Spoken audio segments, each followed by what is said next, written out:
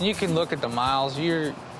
That tells you, you can figure out pretty quick what something's gonna sell for. John David, Joseph, Jed, and Jinger, they were all along on this venture, the auction, trying to pick out a car. Jinger has been going to car auctions with my dad and brothers for a really long time.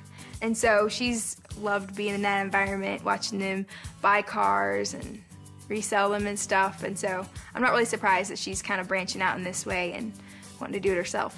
82? Yeah, that's gonna go high. That's gonna go super high. That's super low miles. I have never purchased a car of my own at a car auction. I've been here throughout the years with my brothers and my dad.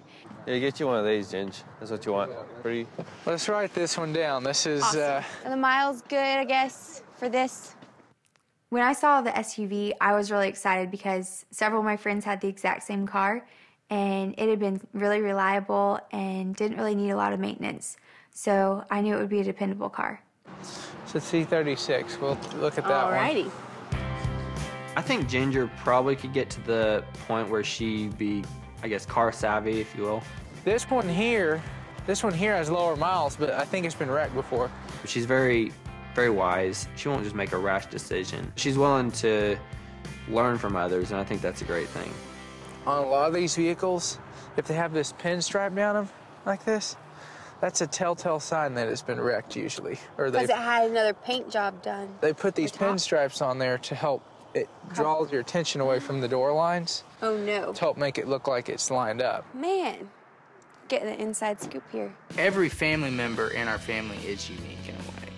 We all have our strengths, our weaknesses, our things that just make us different. I definitely think Jinger has the most facial expressions of anybody I've ever met. Her big eyes, and she's like, when she gets embarrassed, she like rolls her eyes and things like that. Just, it's so fun. Out of all the ones in the family, Jinger is probably the one that's the most passionate about going down to the juvenile detention center and just investing in these young girls' lives that are there. And so out of all the Duggars, I would say Ginger's probably the one that's spent the most time in prison. Out of everyone in our family, Jinger is the only one that is left-handed. Jinger loves things fast-paced. She loves visiting big cities. I don't know, maybe it's just some of that, like going to the car auction, things going on all the time, right and left. Jinger has a interest in photography, and so now that she's doing things with cars, marketing is one of the keys for selling a vehicle. And I think she's gonna do well with it.